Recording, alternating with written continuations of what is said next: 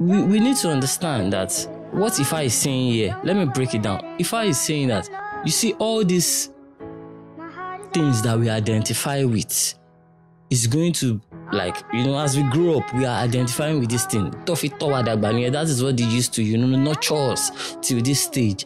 So as we grow up, those things is going to be building up some sort of sentiment, unconscious sentiment that lives within us. You might not be conscious of it, but some people are conscious of it. But let's just say majority are not conscious of this sentiment. It's not a bad thing. In this context, if I is saying those sentiments are there, but it's not a bad thing. Depending on what you identify with, even if you identify with Ichechi, even if you identify with another one or the other one, the sentiment is there as you grow up, as they nurture you. The sentiment is within you. You understand?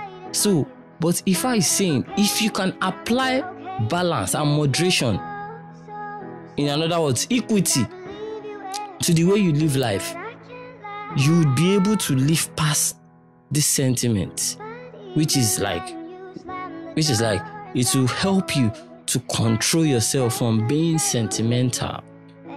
It will help you reason beyond your sentiments when you are doing things, so that you would not, in the process of worshiping another person. It doesn't have to be a person. Understand me? I'm just using the simple words that comes out, directly from my brain to my mouth. You understand?